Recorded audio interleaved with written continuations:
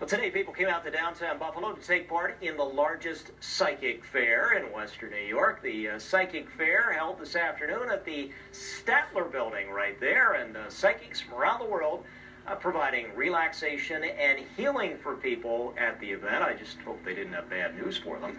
One thing we didn't get from the psychics tonight was their prediction of that Super Bowl. That was a crazy one. I don't know if anybody could have predicted that one completely accurately. All right, well, here's a lady who does try to give us completely accurate predictions as to the environment